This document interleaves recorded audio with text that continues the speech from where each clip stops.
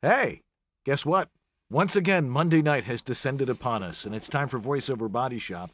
And tonight on our show, very special guest joining us from the Bay Area is Samantha Paris. The very smoky Bay Area. Yes. And but she's still breathing, which is important. Yes. But she's the founder of Voicetrax SF up in San Francisco. She's a teacher, coach. She's an actress herself, and she has just written a really fascinating book called Finding the Bunny. Finding the Bunny. The bunny is a green book, and it's disappearing. Hey, we'll just put it down here. No, put it in front of you. It doesn't work that way. It doesn't work that way. All right. That's the window to my soul. Technology. Anyway, it's a great book. I read it today, and it's all about her life and how it relates to finding your own voice. And as voice actors, that's really important. Plus, we have a pile of tech. I mean, it's piling up. And viewer questions. All that and more coming up on VoiceOver Body Shop right now. Two men, twin sons from different mothers, with a passion for voiceover recording technology and the desire to make recording easy for voice actors everywhere. Together in one place. George Whittam, the home studio engineer to the stars, a Virginia Tech grad with an unmatched knowledge of all the latest gear and technology in voiceover today. Dan Leonard, the home studio master, a voice actor with over 30 years experience in broadcasting and recording, and a no-holds-barred, myth-busting attitude for teaching you how easy it is. Together, to bring you all the latest technology, today's voiceover superstars, and leading the discussion on how to make the most of your voiceover business. This is VoiceOver Body Shop. VoiceOver Body Shop is brought to you by VoiceOverEssentials.com, home of Harlan Hogan's signature products. Source Elements, remote connections made even easier. VO2GoGo.com, everything you need to be a successful voiceover artist. J. Michael Collins Demos, award-winning demo production. VoiceActorWebsites.com, where your voiceover website won't be a pain in the butt. And Over Xtra, your daily resource for VO success. And now, live from their super secret multimedia studio in Sherman Oaks, California, here are George Whittam and Dan Leonard.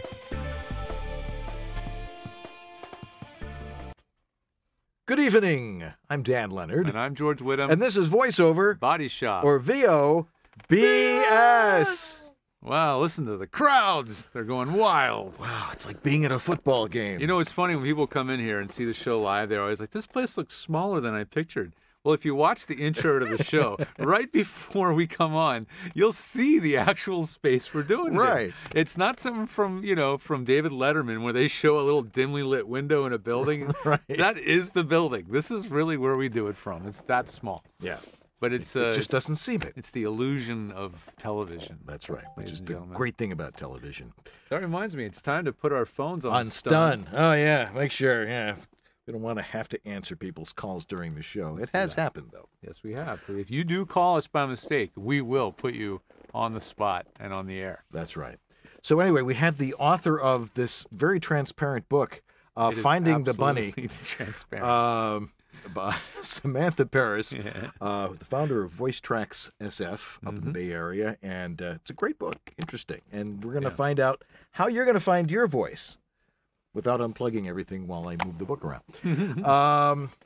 And we've got lots of tech, and well, they already know all that. I know, but perhaps they didn't hear it in the first place. You know, people tune in, and Anyway. Eventually tune in. So we're going to find our voice now because it's time for VoiceOver Body Shop presents the VOBS. VoiceOver Extra News. All the information you need for a successful voiceover career.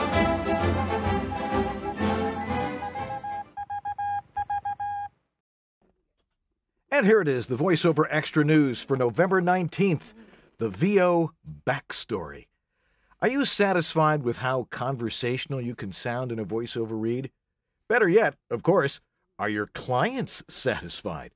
We all know it's not easy to shake the announcer from our voice, but our good friend Mark Cashman has a 3-step method he uses almost all the time to get into the tone of the script, especially when the script is chock full of advertising-ese, the kinds of buzzwords and phrases that you'd never actually say in a conversation. For Mark, the technique is to create a backstory, something you imagine to be happening in the world of the script before you begin to voice it. Yes, you've probably heard about this technique, but in a new article now at voiceoverextra.com, Mark demonstrates a 3-step method for creating an authentic backstory quickly. By the way, this is part of what you'll learn from Mark in a VoiceOver Extra webinar on Tuesday night, Commercial Voiceover Delivery Secrets that will make your head explode. Here goes. Create the backstory by answering 3 simple questions. Dan? 1. Who am I? Well, the script is going to tell you. You're a mom. You're a store manager. You're someone suffering a horrid disease. Get into that mindset. 2. Who are you talking to? A friend. A store customer. A teleprompter. A teleprompter. Scroll when it listens to you in a clearly acoustically treated room with a very low noise floor. Exactly. Okay, someone sitting next to you in a doctor's waiting room. We were sitting there with a magazine. Yeah, And 3, where are you? Well, that gets Where obvious am I? once you've answered the questions 1 and 2. Now put it all together and start an imaginary conversation with the person or persons you're talking to. And here's where this technique might differ from what you've learned in the past. Mark suggests imagining more than just one line before you start to voice the script. Create a dialogue with that person. Become so comfortable in that setting that you just have to sound conversational. Without a backstory, you jump into a script cold, and you'll likely freeze if that happens. In this VoiceOver Extra article, Mark gives us a great example of how this works. And while you're at voiceoverextra.com, click around for thousands of additional articles and resources there to help your voiceover career. Good example today, because I had one of those scripts come in, and it said conversational. It said conversational, laid back, and I did it kind of conversational and laid back. Dan conversational, laid back. Well, which is slightly, I tend to talk very formally. Yes, you do. That's because that's you. That's my voice. Yeah. And then my agent writes back, try again. You're still too formal. I'm like, try harder, but not as hard. Yeah, but not exactly. So I essentially, and Roger Leopardi used to tell. Do less. Yeah. What was that movie where the guy's teaching someone how to surf, and he's like, don't do that. Do less. Do less. Right. So essentially, I threw it away, and she's love it. It's great. Isn't that funny? I don't know. That's the style. That's the style. The less interested you sound, the more interested the millennials are about pulling their wallet out of their pockets. That's true. Actually, they don't use wallets. No, they use Android Apple Pay, and they that use sort of thing. Yeah. So so you create a backstory. That's an old technique, but Mark, he's like, he makes it so simple. He spells it out for you. He really does. Mm-hmm. So what's up in tech this week? No, I've found a bunch of stories. Like I've been scouring Facebook groups that I'm on, and the voiceover body shop, the voiceover bulletin board for topics, and a few things that have popped up recently. We've talked about Mojave. Don't upgrade. We've been telling everybody this. But I did it. I did it on my laptop. Dan's laptop. He's no fine. problem. Generally, if you use a laptop that's not hooked to a bunch of peripherals, so you're not using some controller thing and some other external video adapter thing and some other blah, blah, blah, generally upgrading is going to be a pretty safe bet. Now, we have heard anecdotally that Mojave has been pretty darn good. There's been very few reports of real problems, including folks using the Universal Audio Apollo, which we talk about a lot because a lot of people are using them. It seems to be working just fine. So this isn't an endorsement. It's just a notification that, yes, Mojave is working pretty well. There's one thing to look out for when you do upgrade to Mojave. Just like on an iPhone, it wants permission to use your audio device. Right. Like permission to use the microphone. That now works. That's how Mojave is. So any audio device you plug in, you have to go into security and then give permission to using that device, or no audio flows. So keep that in mind. It can be annoying. I've noticed the upgrade on the iPhone. It changes a number of your settings. Oh, just arbitrarily. Just arbitrarily. It's like, okay, fun. I'm now going to wake you up at 6:30, not 7:15. Oh, that was nice of you to tell me that. Yes, good to know. Another thing that popped up on my radar is that apparently Audacity, which had been testing this feature, on their latest release 2.3.0 has punch and roll. So now in Audacity, you can do what appears to be proper punch and roll.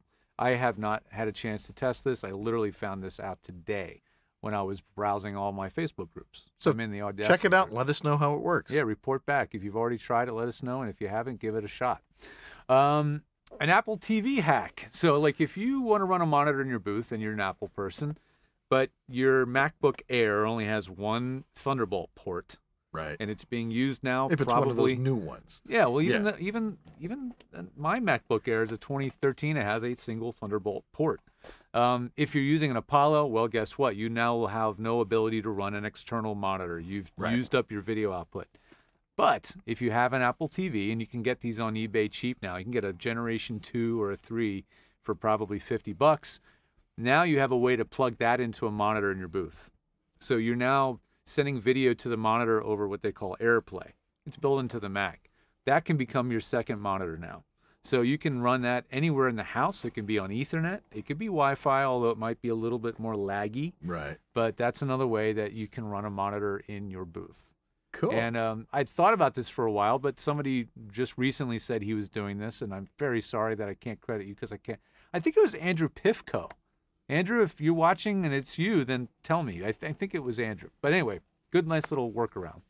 A little thing, this may be old news to Windows people at this point, but if you did upgrade to the newest Windows update, which is 18.03, it's doing a similar thing apparently that Mojave's doing, where it turns off your microphone for security purposes. They assume that if you're using audio devices on your Windows computer, and likewise Apple, that you want to give the computer permission to use your microphone. I do get it. I understand where they're going with this. They don't want built-in microphones to arbitrarily be available and then arbitrarily be listened to. So that's why they're making us do this manually. It's just a little hoop to jump through. So if you're, as Liz says, if you're on Windows 10 and you have SoundForge, the latest update, which is 18.03, also known as April 2018 update, it just updated on her PC today. This was a couple weeks ago. Will automatically turn off your microphone by default. So to turn your mic back on, hit the Windows key, search for microphone privacy settings, hit change, and turn it to on. And allow access to microphone on this device, and allow apps to access your microphone. It took her over 2 hours to figure that out. This is why updating your system in the middle of your workday or your work week is not a good idea. Not a good idea. But I do get it. I mean, Windows systems are even a little bit more invasive with updates. They tend to just push them out there while you're asleep without your authorization. Right. So anyway, that's it for the tech news updates. We got more to talk about with tech after the break because we got a few questions that came in. Yeah, and we love getting questions from you guys out there. If you have a VoiceOver Studio tech question and you'd like us to answer it on the show, write to us at theguys@VOBS.tv. There it is. And if you're watching right it live, there. put it in the chat room. We got Jack watching. Jack's there. The website chat room. There's also the Facebook chat. Either one, we'll get it. And Jack is monitoring it from his own studio because he's on call for. Oh boy, he's made the big time. He's on call for updating trailers. Good job, Jack. All righty. Well, we've got Samantha Paris coming up in about 15 minutes, and she is waiting there, chomping at the bit. And we've got your questions coming up here on VoiceOver Body Shop. So don't go away. We'll be right back after these. This is Bill Ratner, and you're enjoying VoiceOver Body Shop with Dan Leonard and George Whittam. VOBS.tv. Knew what they were doing, or at least they have you convinced. They put the BS in VOBS.tv. Okay, the one VoiceOver question no one wants to talk about is, how much work do you get? And the reason is, no one books as much as they want. You audition all the time, and your booking rate is never high enough, and you have no clue what to do about it. Well, I got some great news for you. Mark your calendar for December 3rd. VO2GoGo is going to help you change all that. David H. Lawrence the 17th is going to offer an amazing free class starting that Monday for the next week called the VO Booking Blueprint. He'll share with you 8 effective and proven ways to increase your booking rate and how to do so instantly. It's always the big elephant in the room. How much are you booking? How much money are you making? We don't talk about that. Is this all worth it at all? Well, how would you like to raise the bar on all that? Stay tuned. VO2GoGo will have some great training for you on how to up your game with the VO Booking Blueprint. It's coming December 3rd, all from VO2GoGo.com. Everything you need to be a successful voiceover artist. As a voice talent, you have to have a website. But what a hassle getting someone to do it for you. And when they finally do, they break or don't look right on mobile devices. They're not built for marketing and SEO. They're expensive. You have limited or no control. And it takes forever to get one built and go live. So what's the best way to get you online in no time?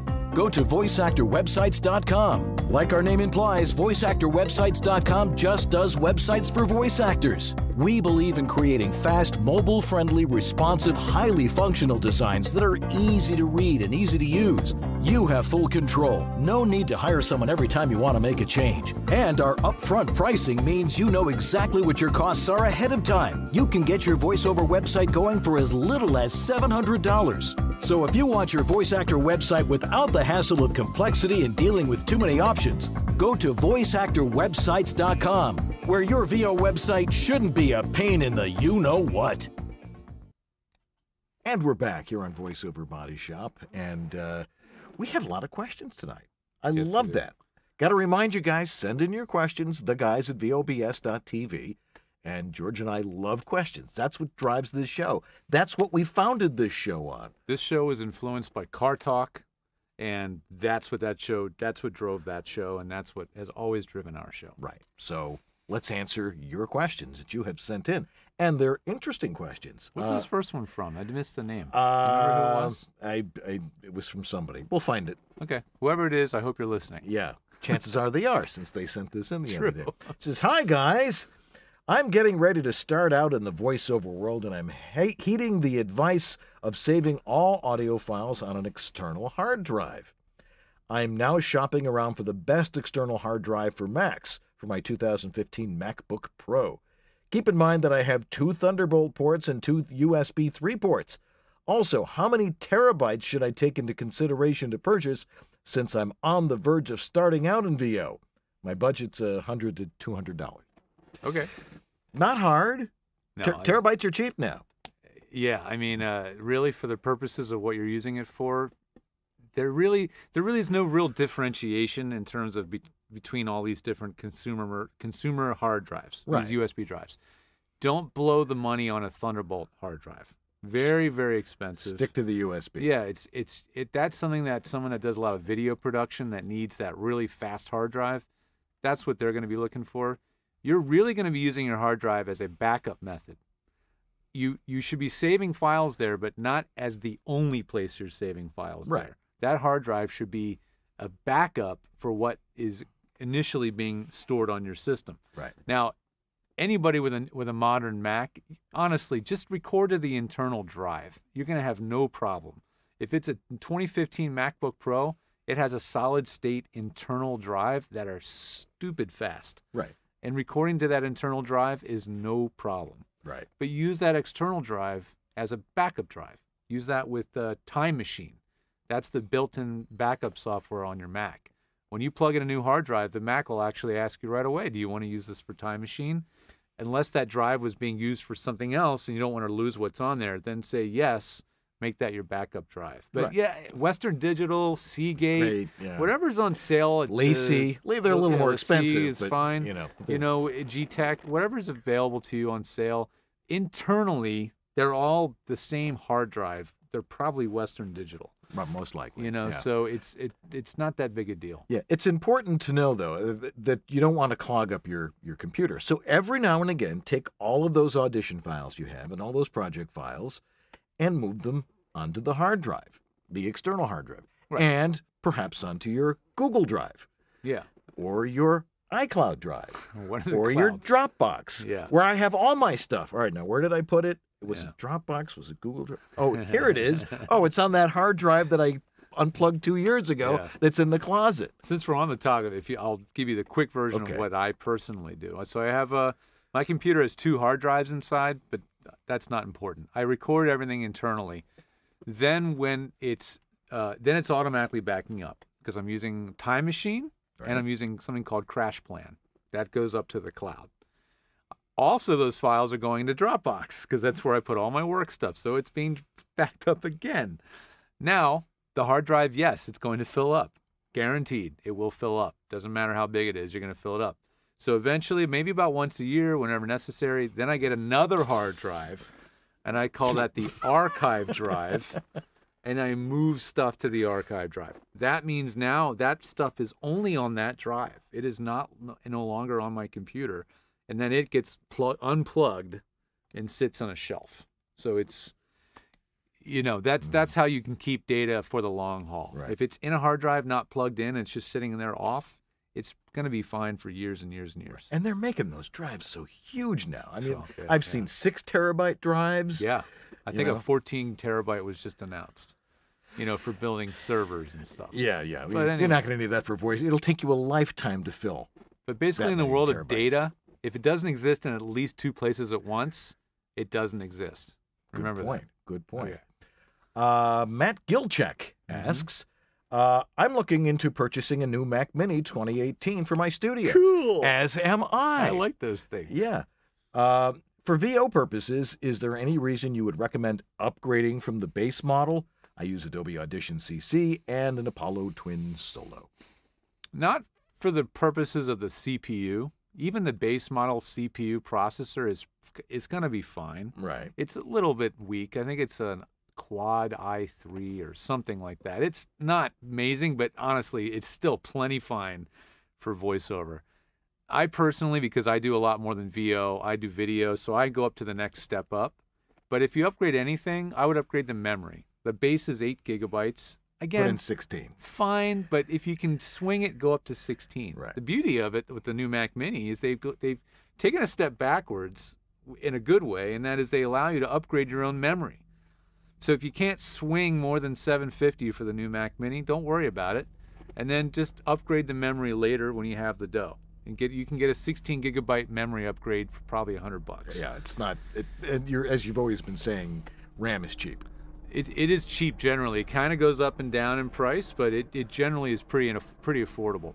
The only thing that the base model has that maybe cramps your style a little bit is it only has, I think, 128 gig base SSD drive. Okay, so you're gonna fill it up probably in a few months. So that might be something worth upgrading. I kind of priced it out, and to get one that wasn't top of the line, but to me had all the right bells and whistles, was roughly $1,500, about twice the base model. But that was with a lot of upgrades. So the short answer is, buy the base model. You're probably going to be fine. You're not going to have any issue. And the Apollo Twin, it does its own processing on board anyway. If you're using it at all, that doesn't put a load on the system. So you're fine. Go ahead and get the base model unless you have heavy video to do. Right. All right. Which leads us to our last question from the very lovely J.J. Jurgens, who asks, which Apollo Twin, the Mark I or the Mark II, Duo or Solo? Right, yeah. She sent me a screenshot of a couple different models available online, and obviously a little bit confused as to which one's worth buying. So there's the silver unit. That was the original one that came out 3 years ago. That's the Mark I. Now there's a dark colored one. It's blackish colored. Isn't that this trend, with Apple? It starts silver, then it goes so it can match all your kitchen to appliances. That black color. Yeah, exactly. They have that's Mark II, and they also have a Solo and a Duo model. The Solo and Duo denotes how much processing power it has. how many cores of processors. This solo is perfectly fine. You're recording one mic, even if you have a couple of plugins on that thing, solo will do it just fine. Right. But Mark 1 versus Mark 2, you know what? They made a bunch of little upgrades under the hood. None of them you'll probably notice as a voice actor. I don't think you're gonna care. Right. Mark II has a nifty talkback feature, which if you're gonna coach people and you want to have someone in the booth while you're outside the booth, that is pretty handy. You can press a button and it does have a talkback. So that would be a reason to get the Mark II. We did that in Debbie Derryberry's studio, and that works really, really well. It is cool. The thing about the Apollo Twin, and everyone's like, it's the hot thing to have. The fact of the matter is you would have an Apollo Twin, one, because, like you said, it has its all internal processing. The only reason you would really want it is if you like to use plugins and have all that extra processing power in there. But you really don't need that if you're just doing dry tracks. So, you know, stick with something basic that's not $800, and you'll probably be fine. If you have some experience in production, then you can if you're accustomed to having outboard processing, like if you've used to use this processor or that Symmetrix or whatever, then it's something to consider investing in. You know, it's also something that really matters more for people doing real-time live sessions. Source Connect, ISDN, that kind of thing, IPDIDL. Those are the folks that maybe consider this because now they want to be able to put on a high-pass filter or compression, a little bit of this, a little bit of that, little seasonings, you know, here and there. Then they really can appreciate that. Right. But if you don't know what something does, don't use it. The vast majority of you are not going to need those extra bells and whistles for quite some time, trust me. A little sidebar about the Apollo, since we're on that. I have noticed that Windows 10 users have had a lot of problems with the Apollo, unfortunately. They released a USB version for Windows users, and they also have the new Apollo Arrow Thunderbolt 3, which also works on Windows. Apparently, the Windows sound driver is not quite up to snuff, and it doesn't connect well with Chrome, and it doesn't connect well with Zoom, sometimes not well with Skype. It's just not quite up to par on the Windows side. So there's $600 that's not doing it for you. Yeah, your mileage may vary. There are workarounds. You can let us know if you have that trouble. I can talk you through some ways to deal with that problem if you need to. But it's not fully baked yet. Right. Okay. Well, if you haven't figured it out yet, if this is the first time you've ever watched our show, one, where have you been? Two, George and I are the guys that know home voiceover studio technology. There's a lot of guys out there who are experts in one studio, their own. So it's important that you talk to a professional, somebody who really understands and has built hundreds upon hundreds of home voiceover studios. I guess that makes us the most experienced guys on the face of the planet. I think between us, the number is well past 1,000. Wow. For sure. Personally, it's past 1,000. So whatever you've done, it's probably double that. Absolutely. If they would like to work with you and with all the marvelous things that you can do for their home studio, how would they contact you? Well, they head over to georgethetech.com, or if you like short, nerdy URLs, you can go to georgethe.tech. And you can find my website with drop-down menu with all sorts of different ways we can work together, whether it's offline, where you send files, I send them back, scheduled support remotely, or scheduled support on site if I happen to be in your city. And I do get around a little bit here and there. So that's where you can find me. And Dan does kind of similar stuff. Yeah. And he's over at homevoiceoverstudio.com. Go on over there. I'll tell you all about what I do and how I can help you out, especially if you're a beginner, you have no idea what you're doing. I can get you from soup to nuts or some other metaphor fairly quickly and get you up and running in a very short period of time to where you can feel confident that it's not this big boulder on your shoulder that I got to have a home studio. Lock, stock, and barrel. That's the other one I was thinking That's of. a good one. Soup to nuts, lock, stock, and barrel. Yeah. From A to Z, from Alpha to Omega. We'll go just down the line. Yeah. Anyway, also, if you have a home studio and you want to check out your audio, for $25, all you have to do is click on my Specimen Collection Cup, which is at the bottom of my homepage, and that will take you to a Dropbox, and I will listen to your audio, and I will tell you if you need some help or if it sounds okay. If it's just a little tiny thing, I just adjust this a little bit. Right. All righty. Well, Samantha Paris is sitting by patiently in the Bay Area, up in Petaluma, California, and we're going to talk with her about her book, which still is transparent, Finding the Bunny, right after this. This is Cat Cressida as Diddy from Dexter's Laboratory, and this is Voiceover Body Shop, VOBS, BS. Anyway, so you got your shiny new Apollo, and you want to connect with somebody and talk to them real time and, you know, be a voice actor doing live sessions with other studios. You need the right tool, and that is Source Connect. This one is the one that's been in development and constant updating for over 10 years now, and it is very pervasive in the pro audio world. So you want to get your hands on this. If you've been dabbling in that world where people are needing you real time, they want to be able to coach you or direct you real time.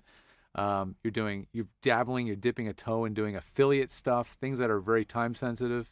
You want to check out Source Connect. You can get a trial for a 15-day free trial. That is at source-elements.com and get Source Connect going right now. You don't even have to have one of those little iLock thingies. It'll license itself right to your computer, Windows or Mac, either one.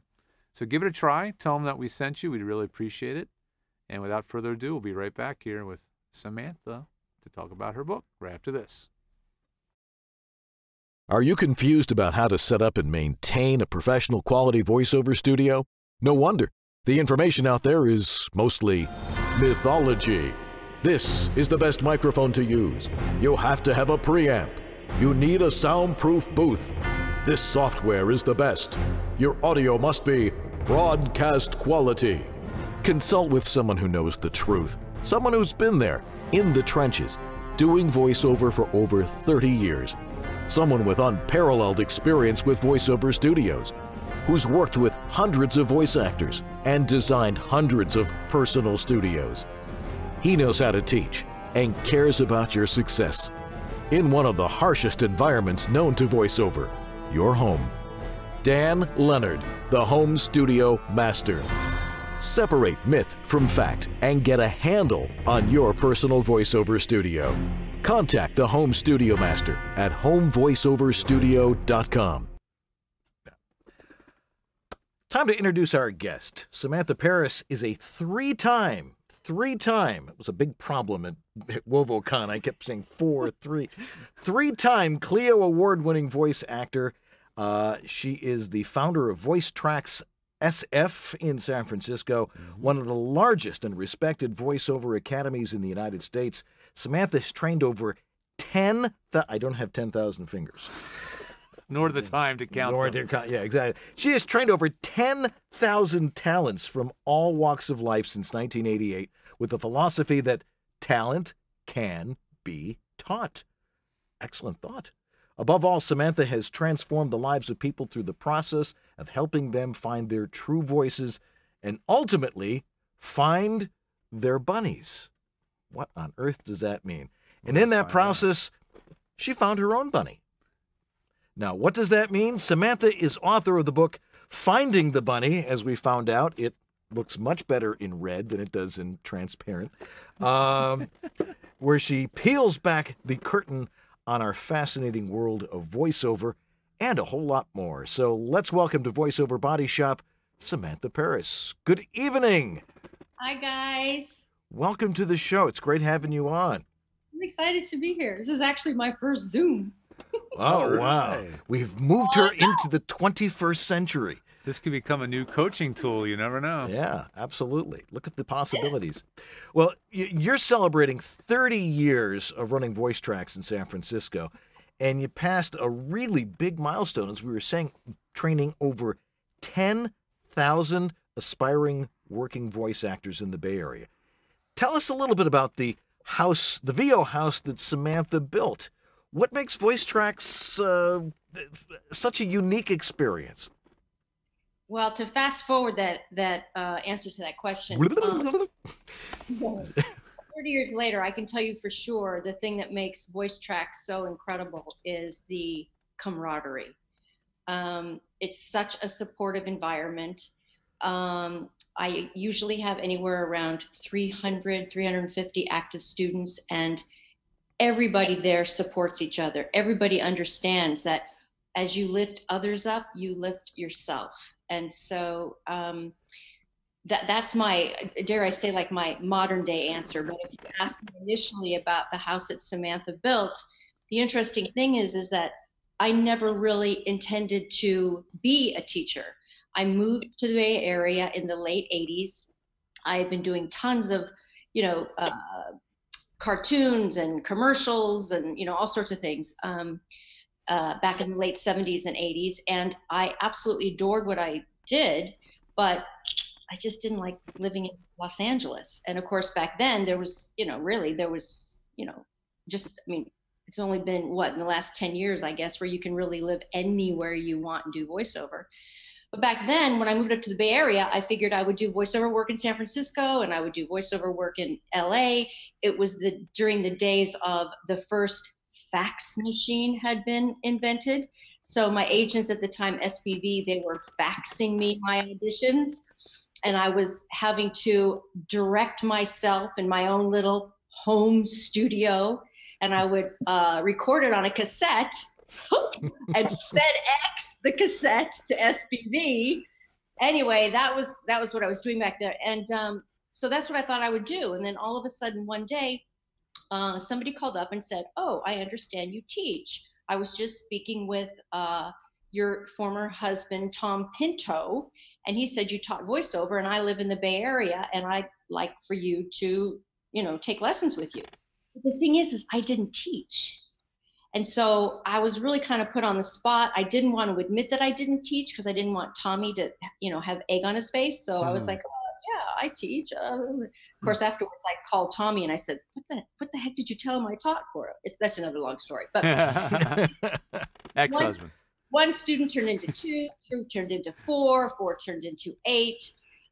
It was never my intention to have a school. And yes, it eventually grew into the biggest academy of its kind in America. We have classes at Voicetrax morning, noon, and night, 7 days a week in every single imaginable category you can think of. And I have an incredible team of instructors. They are, top voice actors and agents, etc., from LA, San Francisco, New York. And the real beautiful thing is, having the school now for 30 years, so many of my students became tremendous success stories. And now they have come back to give back and to teach. And, so when people come into Voicetrax, I would say probably 60 to 70% of the people, 70% I'd say, the people that come to Voicetrax, they've never acted a day in their lives. They just, either someone's told them that they have a great voice or an interesting voice, or it's just, no pun intended, or maybe pun intended. There's this little voice inside them saying that this is something that they should explore, but they don't know anything about acting. They don't know anything about home studios, nothing. And we will literally take people from the very beginning through. A lot of my classes are for still, working professionals who feel like they still need to stay sharp. And plus, the industry is always changing. Plus, voice acting is an art form. And really, if you're an artist, you're never done exploring. But anyway, so I take people from beginning to end. I personally mentor every single student of mine. There isn't a student that is ever in a class that I haven't okayed, that I haven't suggested. Every 6 months, I write a handwritten letter to every student telling them how they're doing, maybe what they should work on, whether or not I feel like they're ready for a demo. I tell them how much I love them. So it's a whole mentoring thing that goes on as well, which is nice. Yeah. Very. Yeah. The Bay Area it has always been a hotbed for voiceover. We have a lot of friends up there that are very successful. J.S. Gilbert and Elizabeth Holmes. Very creative area too. Yeah. Well, because the gaming industry is up there, and there's some great people there that we love up in the Bay Area. And now we know you, which is really cool. But what is it that's what kind of big changes have you seen in the Bay Area in the last few years, from what used to be a really great place, and but it's changed, hasn't it? It has changed. I mean, again, when I first moved up there in the late 80s, there were such incredible major advertising agencies in San Francisco. As a matter of fact, living in LA, I would see so many of the commercials I would be auditioning for, they came from Bay Area ad agencies. So that's what kind of gave me the courage initially to move up there. But yes, things of course have really changed. I'd say, probably the biggest change, with San Francisco being the leader in tech, first of all, just home studios and not going to your agent's office or to a casting director anymore to audition, but doing all of your auditions at home. That happened in San Francisco first. And that's just because the Bay Area is the Bay Area. So all of that initially started there, and there's no, I'd say that's the biggest difference. I mean, a voice actor starting out today in the Bay Area will never know what a voiceover casting director is, because there is no auditioning done anywhere except from your home studio. Right. And I think that's probably the case across the country, which of course has expanded the entire industry and including a heck of a lot more people. Yeah. But I think in LA, I mean, you still have, depending on the agency you're with, you still have the option of coming in. And, like I know my agent's DPN, if there's a commercial dialogue going on, they still bring the actors in to audition. And of course, there are still casting directors. One of my dear colleagues, she comes up and teaches for me all the time, Mary Lynn Wisner, she's still doing casting. Sure is. But none of that exists in the Bay Area. Oh, okay. Well, now I understand. Well, you just wrote this great book that it's kind of autobiographical. We're using the side because it's transparent on this side. Finding the Bunny. And it is full transparency. I sort of got that from reading it. First off, the foreword was written by your good friend Peter Coyote, who's on every spec. Sound like Peter Coyote. Fascinating to read in the foreword that he reads most of his stuff cold. He did all of Vietnam going, okay, I remember this, and just started off with it.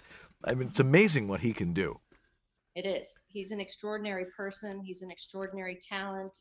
I'm proud to say he's an extraordinary teacher. He's now a regular teacher at Voicetrax, and it's always so fun because, of course, like, who doesn't want to take class with Peter Coyote? Who wouldn't? And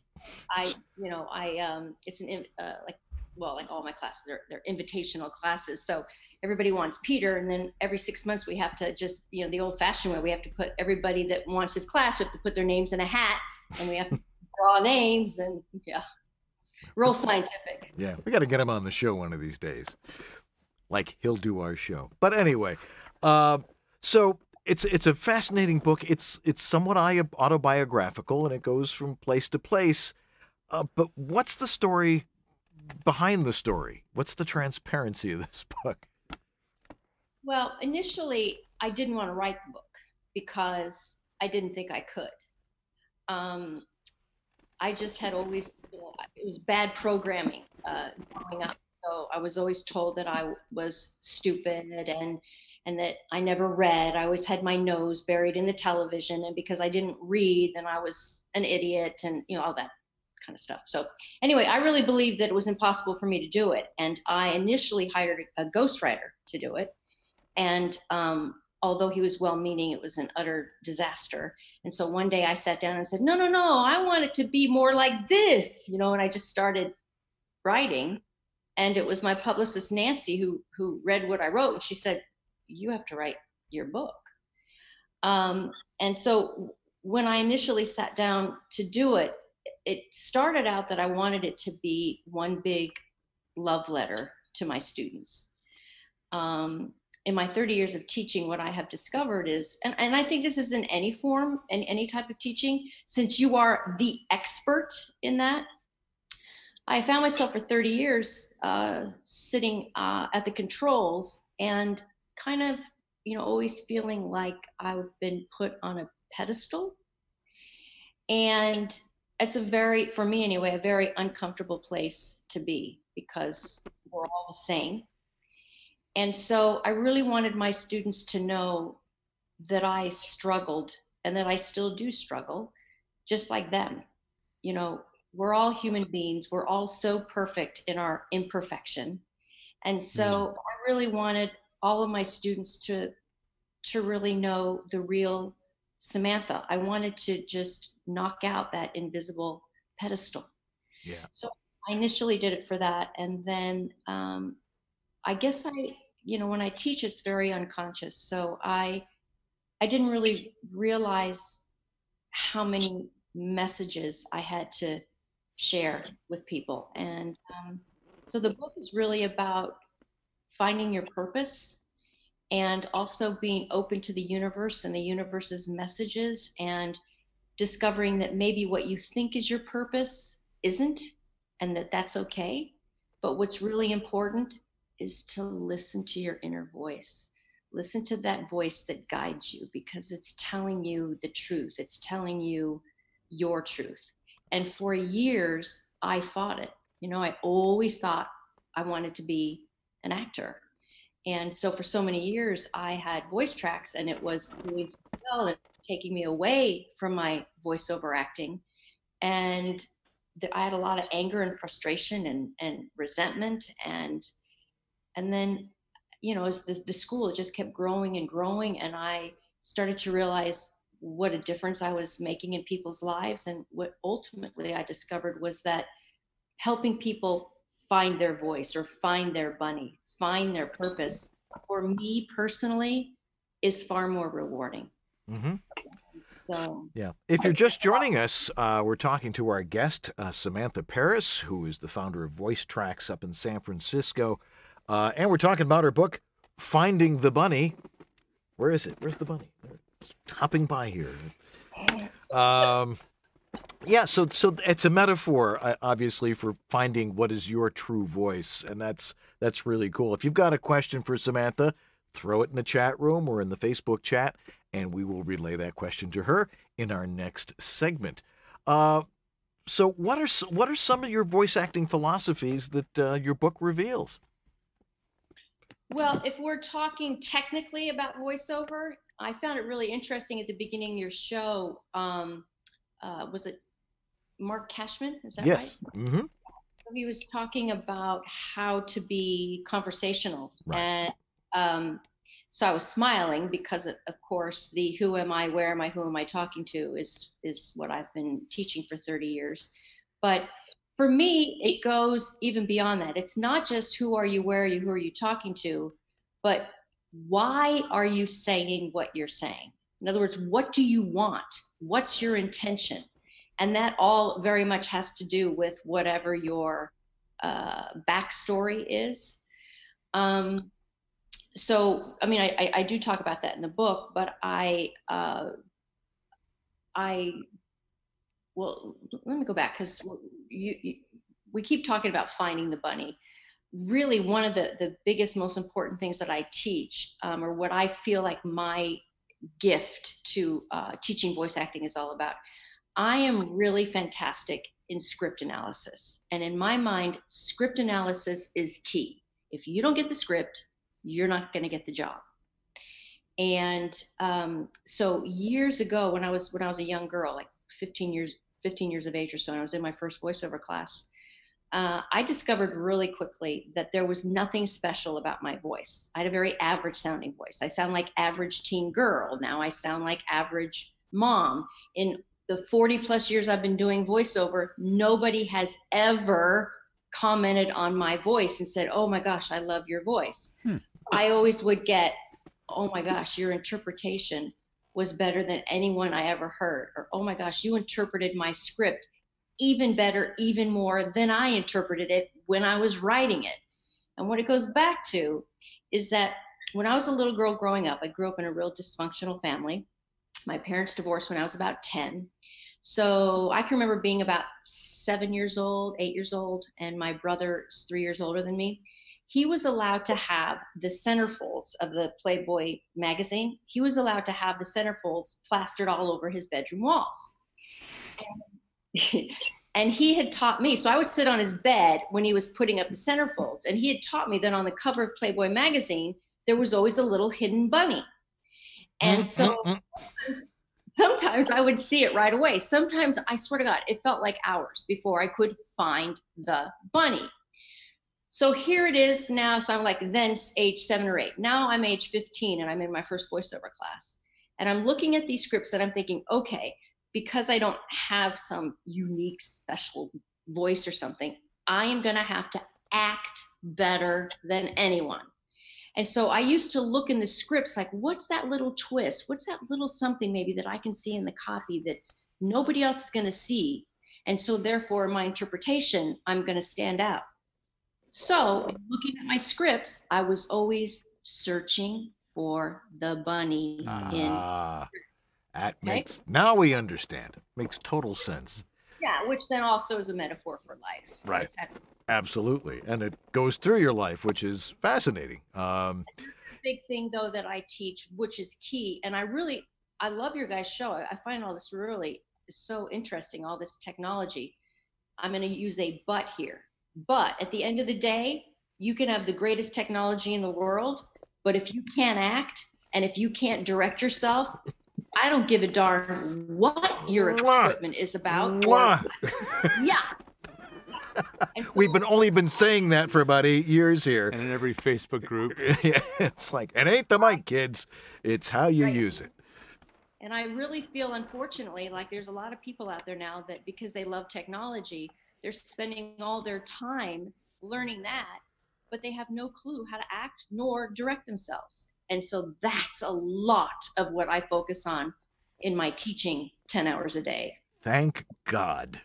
That's what we like to hear, because we're always telling people, it's like, look, there's all this marvelous technology out there, but if you're trying to be a geek about it, geeks don't hire voice talent.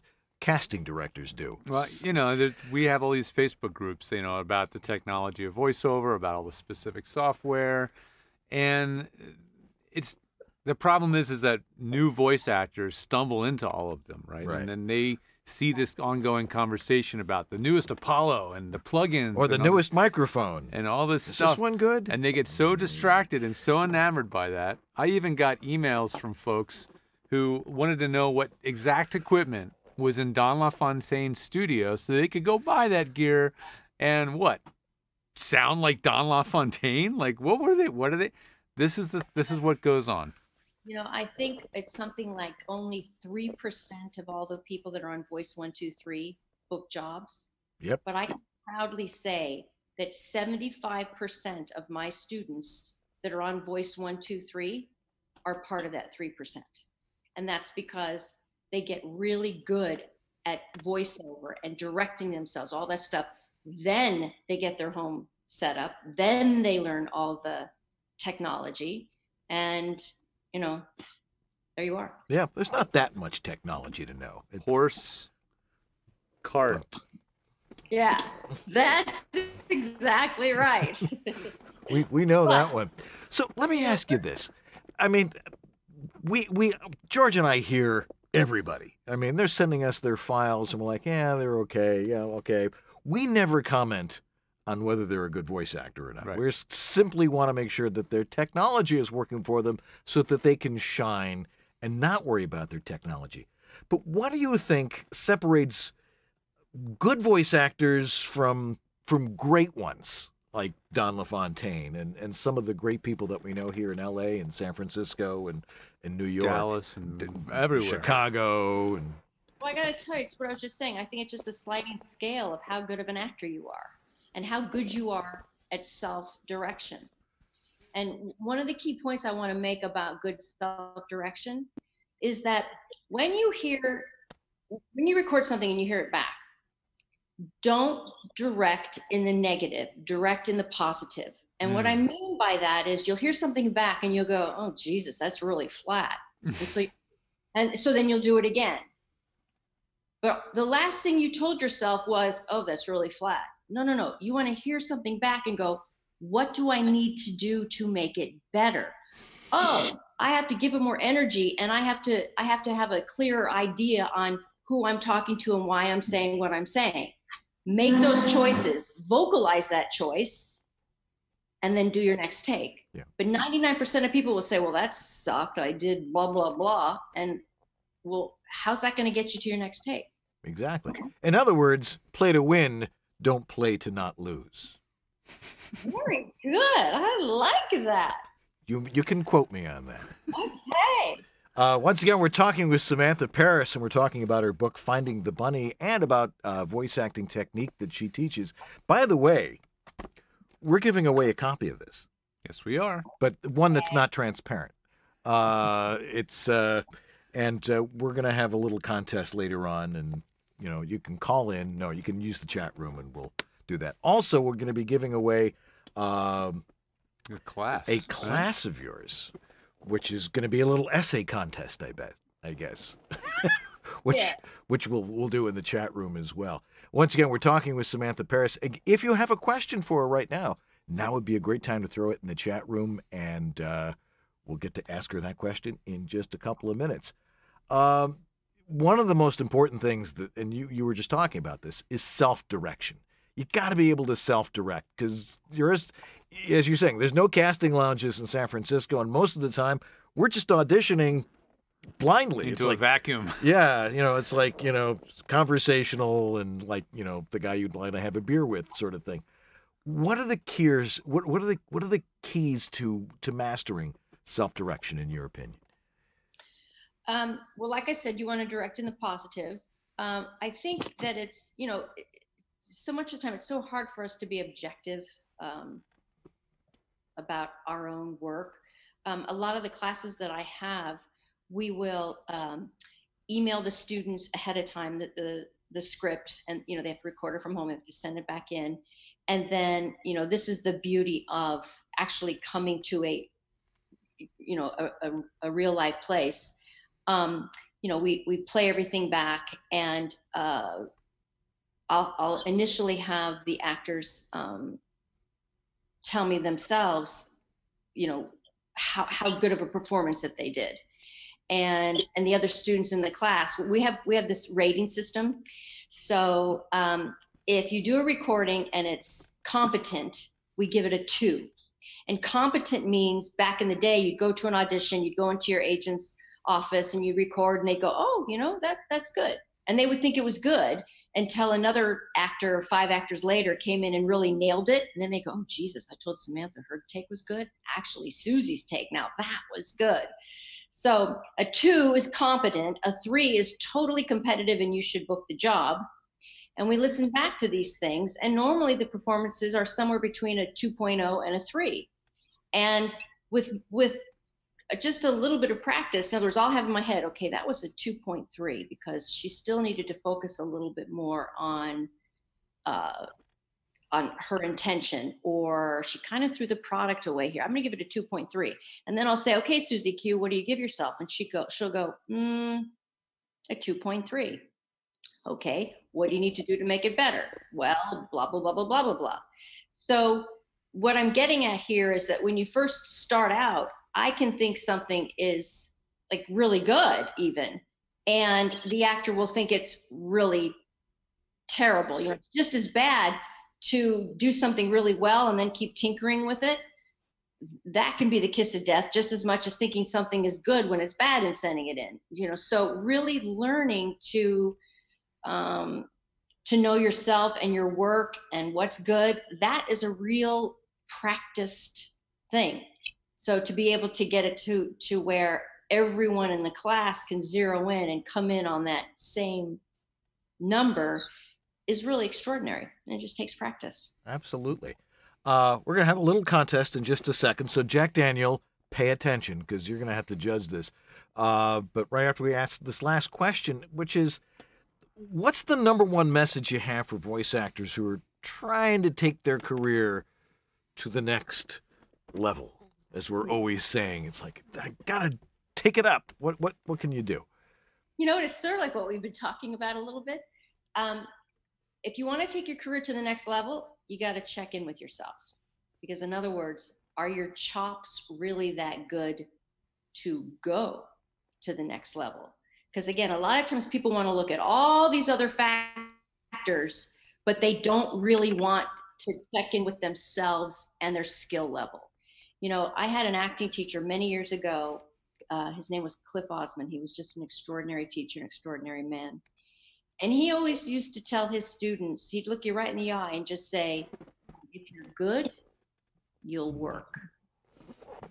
Most people don't take the time to really know what good is, or like I say, it's a sliding scale. They'll say like, well, you know, I took 5 different classes of voiceover. I'm great. Well, why don't you talk to somebody that, you know, studied day in and day out for 5 years, 10 years? Most likely that's good. And those are the people working. So if you want to take your career to the next level, you need to really make sure your skill level is up the next level. And if it isn't, you got to dig in and do the work. Yep. It's all about voice acting.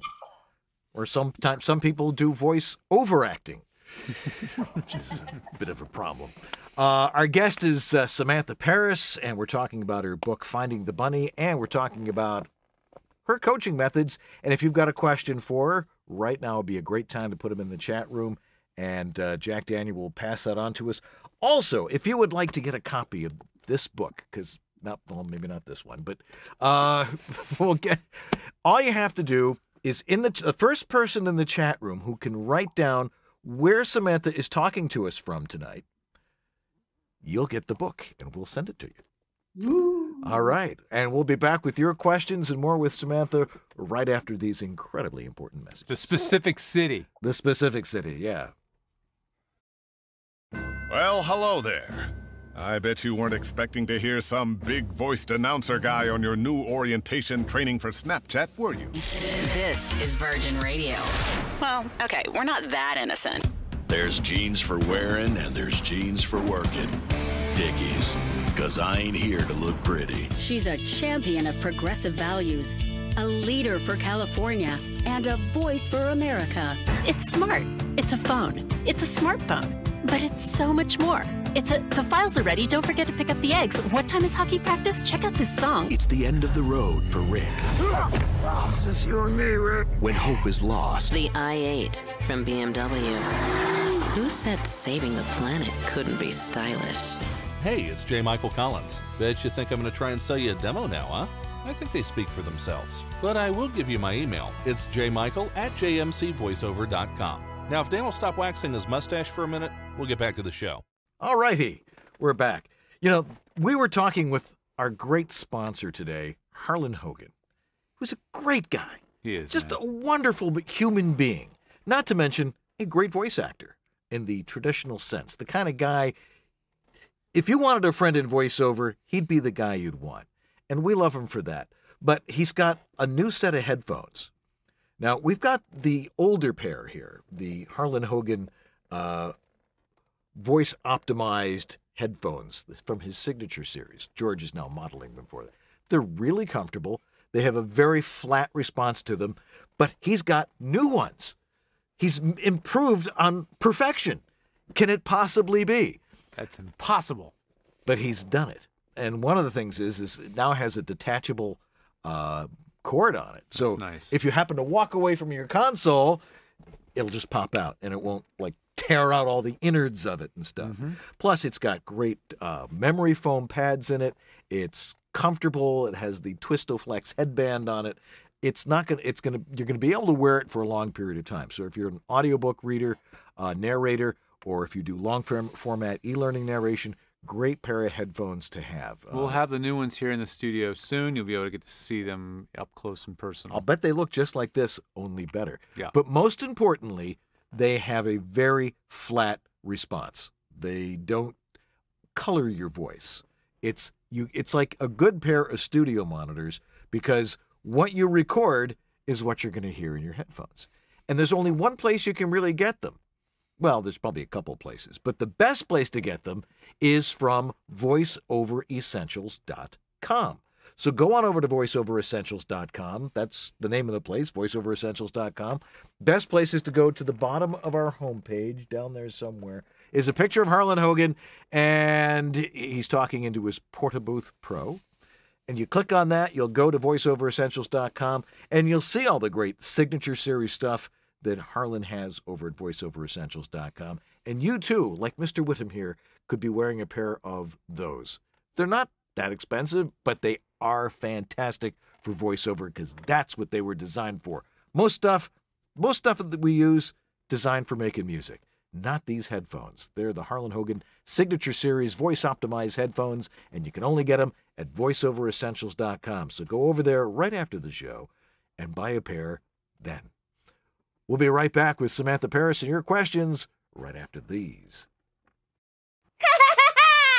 This is Cat Cressida as Dee from Dexter's Laboratory, and this is Voiceover Body Shop. VOBS. BS. All righty. Well, who won? It looks like Jim Sprifke won the book. Congratulations. Yeah. He figured out you were in Petaluma. People aren't listening here, San Francisco, I said very specifically, you were in Petaluma. That's right. Home of the World Wrist Wrestling Championship. We're proud of it. I'll bet. Remember watching that on Wide World of Sports with Jim McKay. No way. Yeah. We'll get his information and get it off to you. Great. All righty. Well, Mr. Whittam. Yes. Do we have questions from our amazing audience? It looks like we do because All right. I've seen them come into the chat room. So let's see what we got here in the audience questions area. And the first one is from Jim Edgar. What do you find is the most common stumbling block for people new to voiceover? There's a follow-up, but we'll talk about that one first. So pick a stumbling block for new people. Well, traditionally, I think the biggest stumbling block is that people think voiceover is more about your voice. Mm-hmm.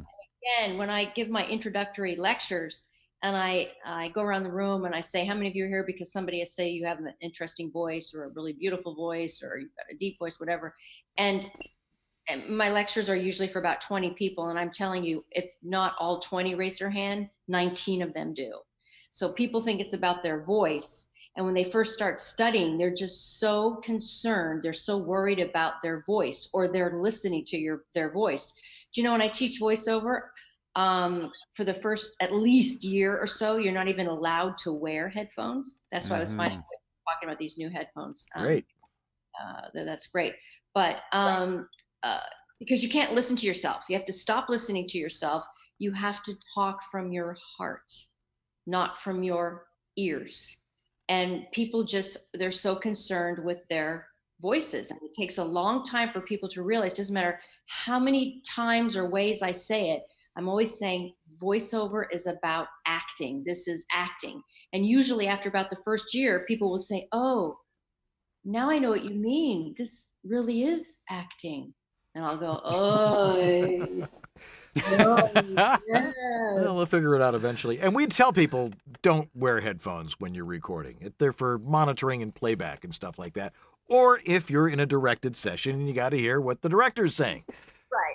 But even then, I mean, I'll wear the headphones, but then I'll take them off when I'm performing. Yeah, See? exactly. Or one ear on, one ear off if you have to. Exactly. And he has a follow-up for the pros that are out there. What is a really common blind spot for the person that's been doing this 10 plus years, the veterans?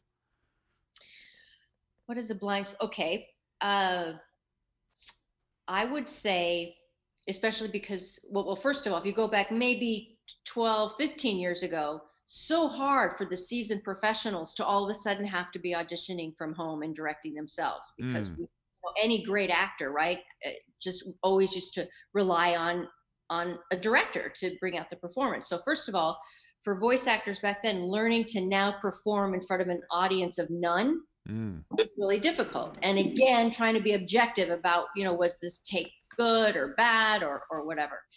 But I would say now for the modern day, the voice actor that started to train and started doing voiceover 10 years ago and onward, I think one really tricky thing is that because you don't get feedback, as you guys said, you do millions of auditions and you don't hear anything.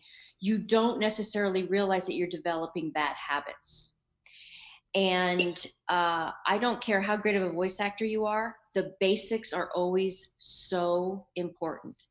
Remembering to go back to your basics. I don't care how great you are.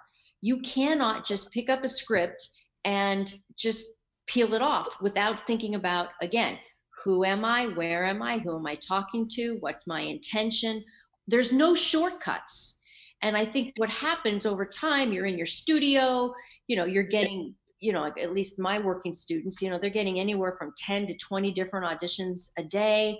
And, they've got to peel them out in an hour or two, whatever. And so they feel like they can kind of gloss over all those steps. And because you're not getting any feedback, like I said, you don't realize that you are developing bad habits. Wow. I have so many clients, of course, who are seasoned actors, and I think sometimes they strike a vein, right? And they can be very busy for a year, 2, 5 years even. And that vein will go dry eventually. And boy, is it time to get back to some training and some relearning some things. I mean, it's really I do true. a lot of that in private lessons where I'll work with people that, haven't studied with me for quite a while, or, it can be 10 years or something. And I say, okay, bring in some of your auditions. Let's listen. And what's really interesting is that I usually find, it's sort of the good news, I find a pattern. So if I listen to 10 auditions they do, I'm never saying that, X is wrong with one take, but Y is wrong with the other, and Z is, usually I can hear there's a thread. There's like 1 or 2 things that the performer is not doing in all of them. Yeah. So they walk in a private lesson going, oh God, yes, I just need a Post-it note that says, blah, blah, blah. And, so. Yeah, it's never worked for me. They tend to fall off after a while. What was that about? I know it was something. Well, Jack Daniels got an interesting question here. Uh-huh. Shall I read that one too? You shall. Oh, man, thanks. You're welcome. Samantha, regarding narration from Jack, he says, I've worked with your NorCal colleague, Tom Pinto, who of course teaches with you. He talks about how handling a cold open can quickly separate the men from the boys, at least when the spec is male. Is there something that you can point to in listening to narration and parsing copy that you think quickly separates someone in terms of their professionalism, I guess? If I'm understanding the question, I think my brain, and maybe I'm not, but my brain immediately was going to Peter Coyote. Yeah. And the fact that all of the really great narrators, and Peter certainly is at the top of the list. Again, it is acting. If I would prefer to call narrating storytelling, and I'm not talking about audiobooks, but I mean, you're narrating a story. It's storytelling. So again, I think people forget that. They see all of this really long narration and they just sit down and kind of go at it. So if I'm understanding the question, that's my thoughts on it. Yeah, I mean, I'm just reinterpreting it, but like I think he's saying when you the first that voice actor who can sit down and read something cold, what do you hear? This is how you're interpreting? Yeah. What do you hear? And you go, oh wow, this is a real pro I'm hearing right now. But you know what? I don't. Again, like we were talking before the show about how Peter just sits down and does it cold, and he does, and that's extraordinary. I've never been like that, and it certainly didn't stop me from completely earning a living as a voice actor all of these years. I'm not a good cold reader. I don't think that, especially nowadays, back in the day, you'd go to an audition, right? You could only do 1 or 2 takes because there was a million people that had to get in and out.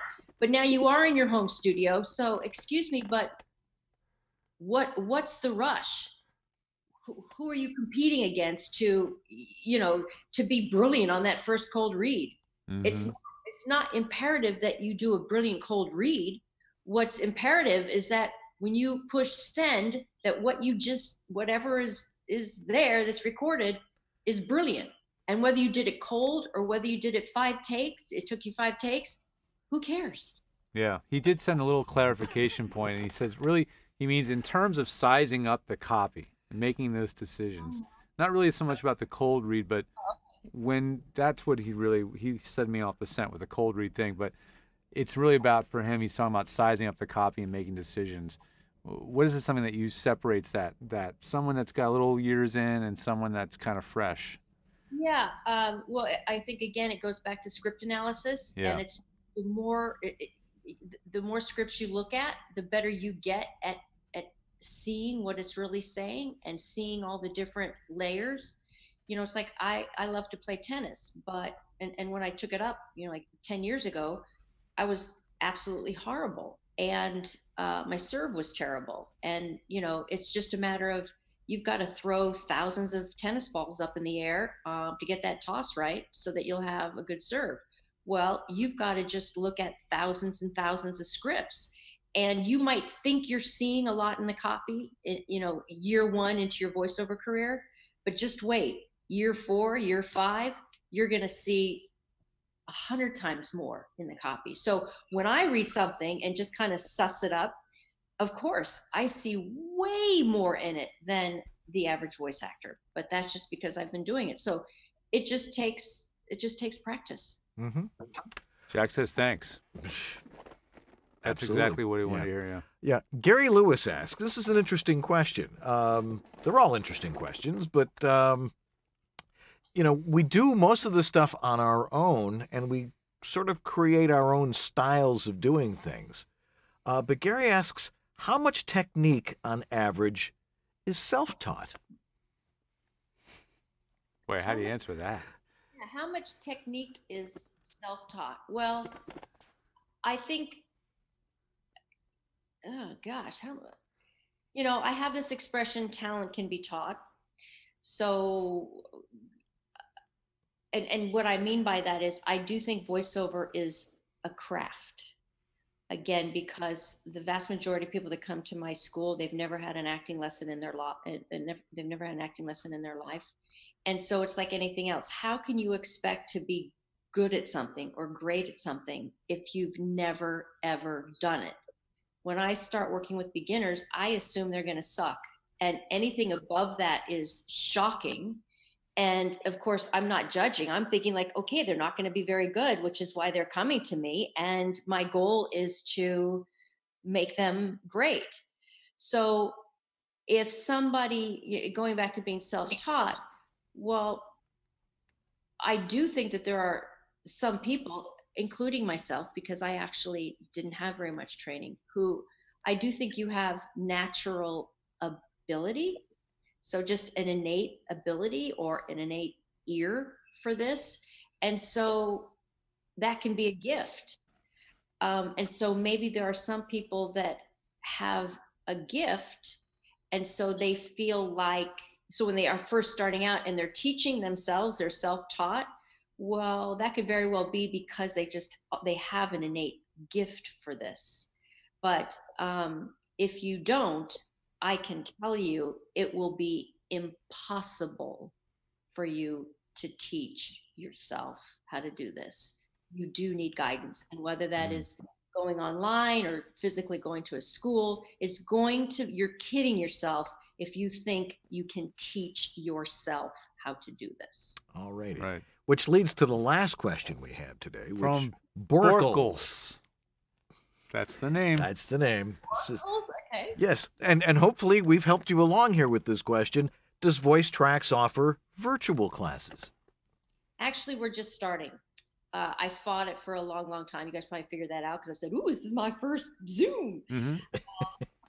I had to wrap my head around being able to give super, super high quality, high mentoring instruction like we do live. And I've been just struggling with how can I do that in a webinar kind of way. Oh, we can teach you that.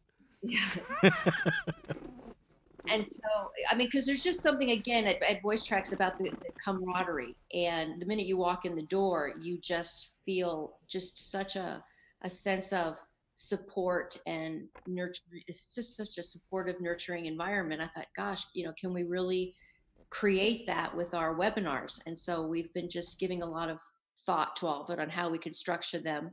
And so we are actually doing our first webinar in January. And I'm also starting to teach private lessons this way. And we're going to be diligent in trying to bring the Voicetrax experience to online teaching. Fabulous. Which brings us to giving away a lesson. Yes. And if you would like to win a lesson with Samantha Paris, if you can make a comment in our chat room about what you found most helpful or interesting about our conversation with Samantha tonight, and put it in the chat room, and Samantha and her staff will go over these, and they will find the best ones, and they will draw a name out of a hat. Make sure you put your name with the comment.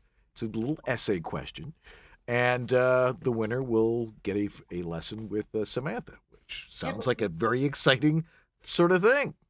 But we want them to like our Facebook page and post it there. Absolutely. Do we have the Facebook page there?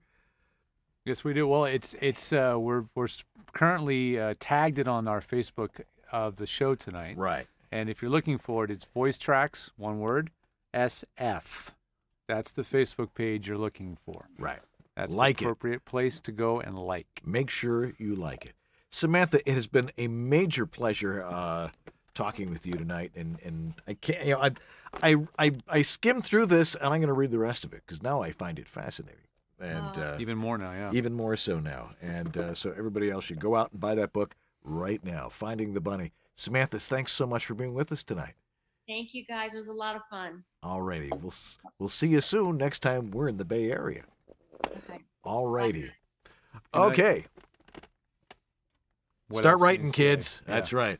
All righty. Well, we'll be right back, and we'll wrap things up into a nice, tight little ball for the kittens right after this.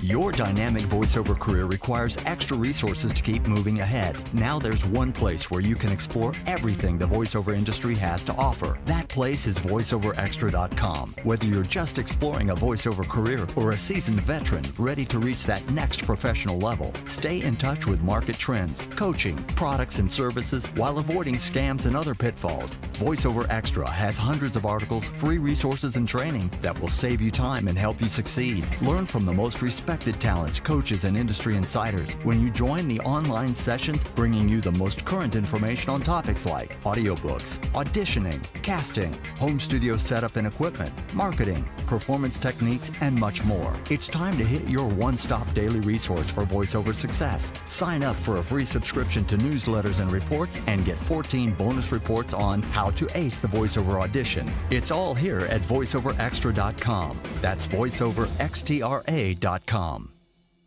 All right, we are back. Indeed. We have returned for a short bit here. Again, write your comments in the chat room there. You could get a free lesson with her. That would be great. She's a marvelous acting coach, voice acting coach. And now she'll learn how to do it virtually. You know what? I really I appreciate her desire to maintain that way of teaching for so long. I mean, for me, it was also learning a big lesson in learning how to transition what I do in person to on the internet. You know, I was kind of an early adopter of all that. But yeah, it's a learning process, and she wanted to make sure that when she was ready to do it, it was fully baked. Right. That's why the conferences are so good, because you're around your colleagues, and again, it's a very supportive community. Yeah. Let's see. Next week on this show, we have Roy Samuelson. Mm-hmm. Look him up. Look him up. The guy's done a lot of stuff that, Busy. like, oh, that was him. That guy. It's the faceless, voiceover world. I love getting people on and I go, who is that? Because, it means we're bringing in names that are working in this business, have a lot to say. They're actually working, but they're saving it all up to be on our show. That's right. They're not all over the internet spewing it everywhere. He's gonna talk about it here on the show next week. Great.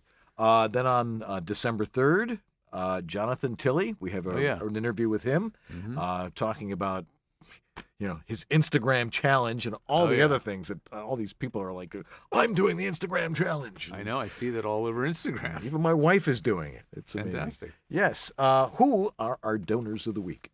Well, we got one that just came in from Elizabeth Holmes. That Well, was very kind. We of love you, Elizabeth. So nice of her to support. Tracy H. Reynolds, who's a regular donor, as well as Andrew Kaufman and Tremaine Mosley. Hey, Trey. And coming down, we've got Eric Aragoni. Eric. Still hitting Come on down, visit us, Eric. Come on. We miss you, man. Philip Sapir. And looping back to the week before, we're all the way back to, this is a sponsorship, and Sarah Borges. So thank you so much, all of you. It's a nice little extra that we get every week, sometimes once a month, and sometimes just whenever you feel like it. If we have a guest on that you really enjoyed, it's like Elizabeth Holmes did tonight. She gave us this donation. It was really appreciated. So you can do that right on VOBS.tv at the bottom of the screen. It helps a lot, and the fact that our show has technically improved and become incredibly reliable is because of you guys, and we really appreciate that. Yeah. One of the things that's interesting is the growth of our mailing list. It's like over 500 people now. We want to grow that to 1,000. So how do they get on the mailing list? They can get on the mailing list by going right to VOBS.tv and filling out the little form that's on the website. You've probably subscribed to a mailing list before. You'll see the little box where you type in your name and your email address. And we won't spam you. It's not a spammy thing. It's just here's what's happening next time on the show. Right. Plus, another way to stay in touch. Yeah. Plus, we got to do a new survey. We do. We're going to retool and do a fresh, short, more focused survey. It's more about basically how you consume the show and what is the most important things about our show to you, I think, is really what we're concerned about. Right. We're going to make a few little changes here. Yeah. Nothing drastic. It's going to be better for you. Yeah. So let us know what you want to hear about. Show us your booths. This is Malcolm McDowell's booth? It is. He doesn't know I've sent this in. I hope. We won't give the address. This is in an undisclosed location somewhere in California. That narrows it down for you. Yeah, give or take. But anyway, this is a space in his barn outside of his house, and it was really fun and different to work with a client like that, especially going into his home, sitting down, finding out what he needs, and then asking if I would like a cup of tea. Yes. And when Malcolm McDowell offers you a cup of tea, you say yes. Absolutely. That was really cool. Would you like some tea? Yeah. Oh, God, he was so good in A Clockwork He is Orange. busier than ever, though. He has. Right, on got a camera. good agent getting him the good stuff. He's killing it. All righty. Let's see here. Once again, if you need help with your home studio, which is why you watch us every week, but you want some personal attention, if you'd like to work with George, they go to... You can go to georgethetech.com, and right over to Dan's World, you'll find him at... homevoiceoverstudio.com. Looking forward to hearing from you guys. There's the place right there. Hey, I got to be on your geeky podcast this week. That's right. He's going to be on, well, actually 2 episodes. One about WovoCon. Right. Where we just did a really brief, here's what we did at WovoCon. And there's another episode coming up in the next 2 weeks where we delve into an interview with a fellow who is a major brain in the world of recording and studio and engineering. You want to check that out as well. He made me feel so good about myself. And all the things that we talk about, he's like, yeah, that's what we do. It's like the expert said, yeah, you guys are right on. Yeah, Bobby is a brilliant man, so tune into that. Fascinating. Hey, if you'd like to be in our audience, like this full house we have tonight, all you have to do is write to us at theguys@VOBS.tv and say, hey, I want to be in the audience. And we will let us know when you're going to be in the greater Los Angeles area, or if you live in the greater Los Angeles area. This is a convenient location, folks.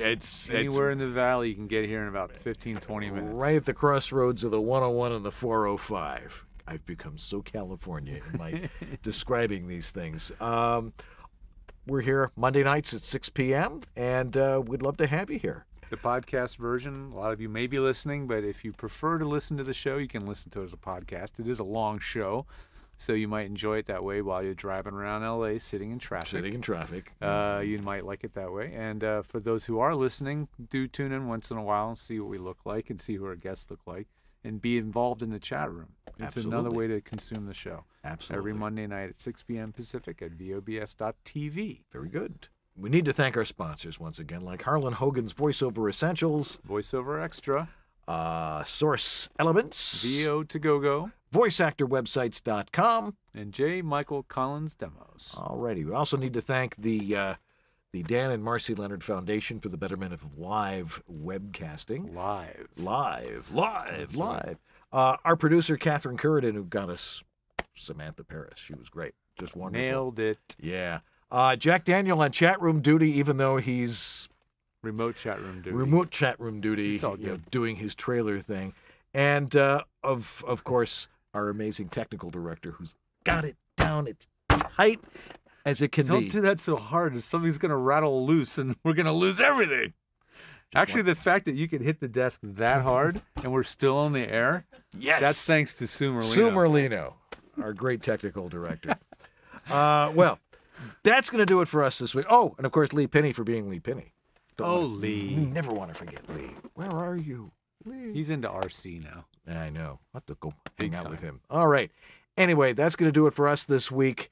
Again, not an easy business, but we're here to help you out. Because if it sounds right, it is good or right. If it sounds good, it's right. There you go. Yeah, we'll think of something. Anyway, I'm Dan Leonard. I'm George Whittam. And this is Voiceover Body Shop, or VOBS. We'll see you next week, kids. Bye.